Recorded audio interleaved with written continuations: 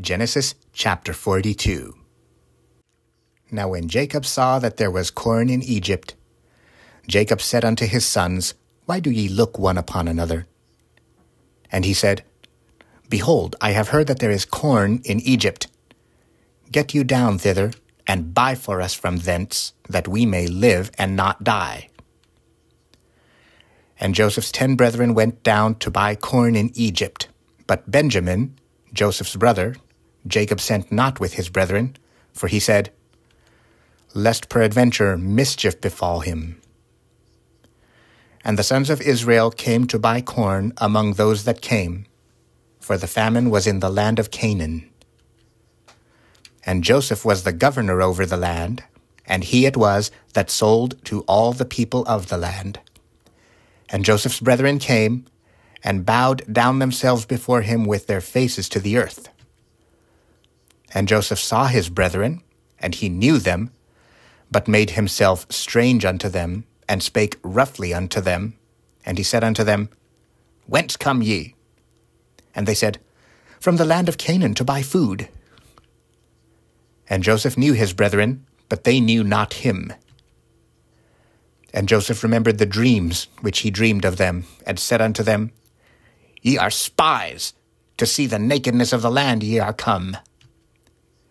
And they said unto him, Nay, my lord, but to buy food are thy servants come.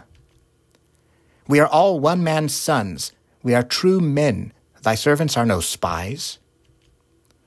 And he said unto them, Nay, but to see the nakedness of the land ye are come.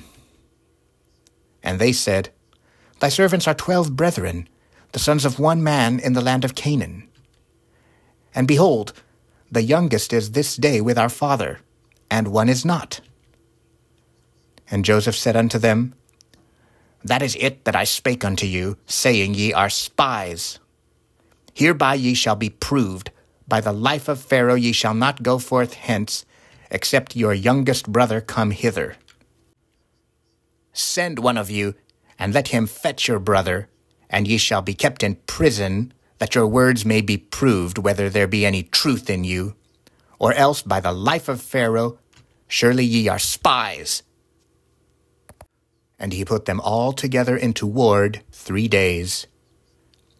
And Joseph said unto them the 3rd day, This do and live, for I fear God.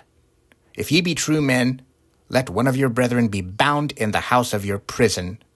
Go ye, carry corn for the famine of your houses. But bring your youngest brother unto me, so shall your words be verified, and ye shall not die. And they did so. And they said one to another, We are verily guilty concerning our brother, in that we saw the anguish of his soul when he besought us, and we would not hear. Therefore is this distress come upon us.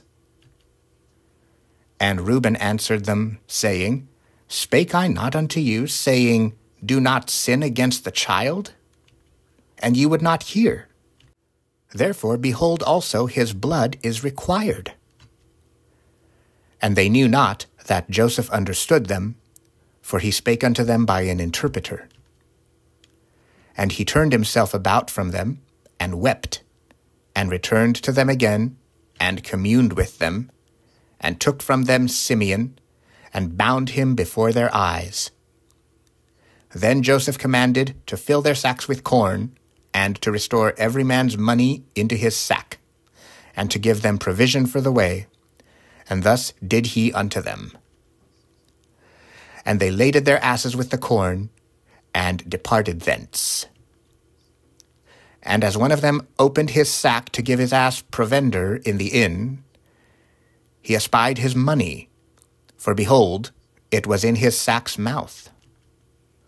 And he said unto his brethren, My money is restored, and lo, it is even in my sack. And their heart failed them, and they were afraid, saying one to another, What is this that God hath done unto us?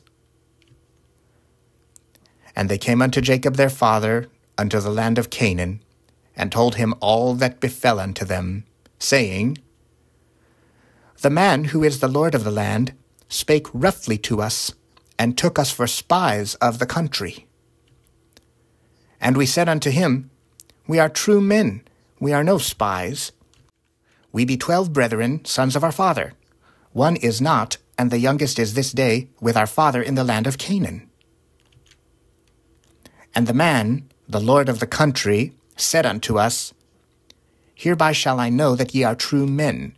Leave one of your brethren here with me, and take food for the famine of your households, and be gone. And bring your youngest brother unto me, then shall I know that ye are no spies, but that ye are true men. So will I deliver you your brother, and ye shall traffic in the land. And it came to pass, as they emptied their sacks, that behold, every man's bundle of money was in his sack.